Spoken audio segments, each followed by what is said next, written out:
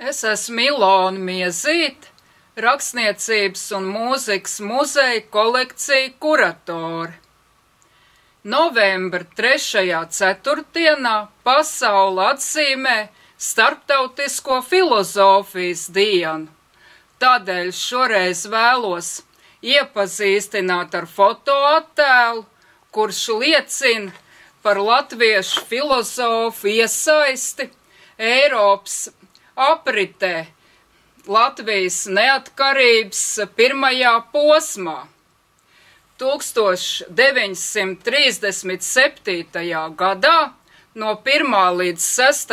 augustam Parīzē notiek 9. starptautiskais filozofu kongress, kur dalībnieku vidū ir arī ievērojamais latviešu filozofs un psihologs Pauls Dāle.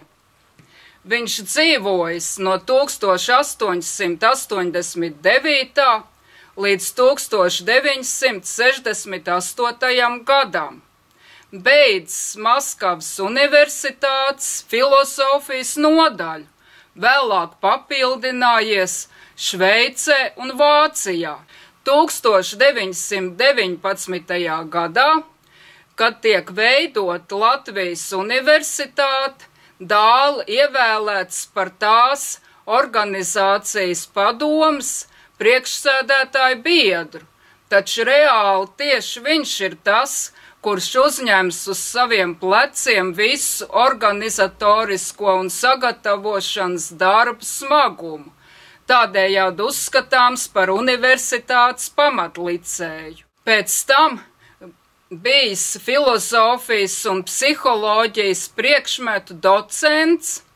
1927. gadā aizstāvējis doktora disertāciju Cilvēka dvēsele un centrālā nervu sistēma, Avenārijus psiholoģiski filozofiskie uzskati un viņu kritika.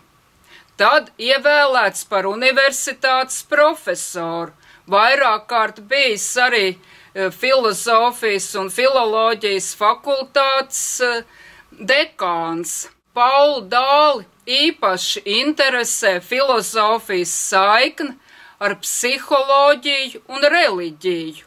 Viņš pats ir dziļi ticīgs cilvēks un aktīvs luterāņu draudzes loceklis, kas tolaik filozofu aprindās nebūtu nav raksturīgi. Tieši savas reliģiskās pārliecības dēļ Dāle zaudē pasniedzēju vietu vēlāk padomi laikā.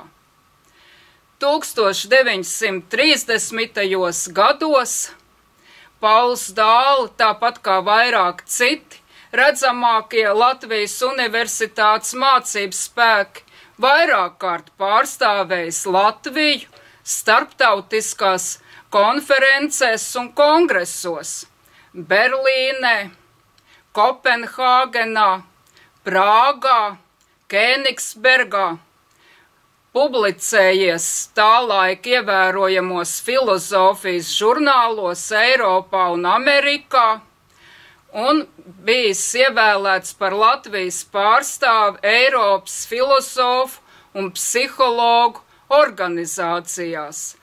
Bet īpaši nozīmīga ir viņu līdzdalība jau minētajā filozofu kongresā Parīzē, kurā viņš piedalās ar referātu, dvēseli un apziņu.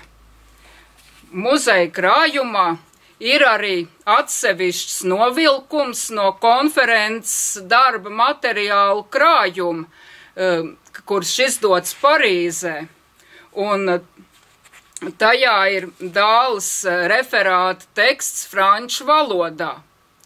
Pauls Dāle brīvi pārvalda vācu, krievu, franču un angļu valodas, tā ka viņam nav nekādu problēmu uzrunāt parīziešus viņa dzimtajā valodā.